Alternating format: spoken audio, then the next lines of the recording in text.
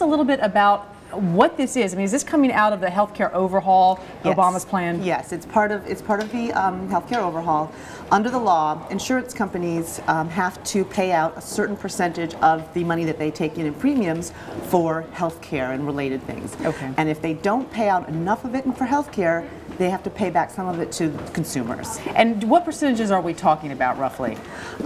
It's for large group plans. They have to pay 85% of the premiums that they take in for healthcare and also things like quality control measures. Right. And then the others part of it can go to things like administrative costs and insurance brokers' fees. In small group plans, it's 80%. And so for consumers themselves, what's sort of the average rebate we'd be getting? Well, it's gonna vary a lot.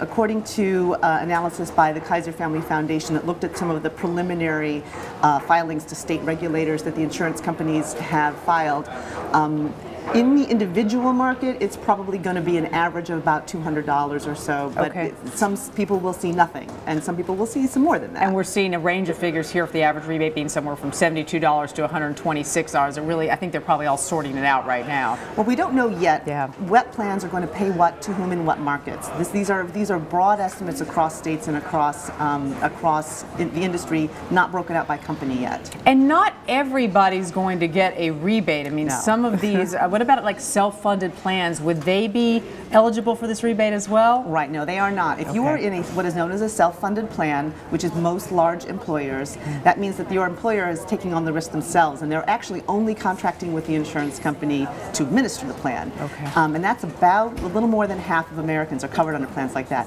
Then no, you are not eligible. But for the rest of us, then in the individual market and in the large and small group market, you're eligible for rebates. Now, wasn't this portion of the healthcare overhaul somewhat controversial, Stephanie? Well, the insurance companies felt constricted by the requirement to pay out that certain percentage in healthcare costs. It's been a measure that they've always had, but they didn't have to pay out that much in every single market. Some states regulated it and some didn't. And they were very concerned about what kinds of their expenses would count toward healthcare costs and what part would not count toward it. And that's been sorted out. So now they just have to figure out whether they met that metric. But it also seems like it would be sort of a paperwork nightmare for them to have to deal with this. Don't they want to come as close to possible as to hitting that percentage on the dot so they don't have to pay out these rebates? Yes, certainly. Some of the companies have made provisions to try to minimize that. They've already lowered premiums in certain markets where they knew they were probably going to miss the mark otherwise. So there's been some early mitigating of that.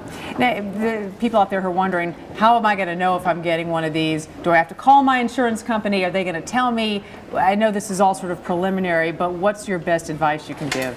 Well, if you're not sure whether you're eligible, you could contact your Human Resources Department. Your benefits department should be able to tell you whether you're in a self-funded plan or not, whether or not you're even eligible. And then if you are eligible, it's a bit of a waiting game. They're going to tell the insurance regulators by June how much they're going to pay back, and people are supposed to start seeing it by August. And some of it will take in the form of checks, and sometimes they might just get a credit toward future premiums.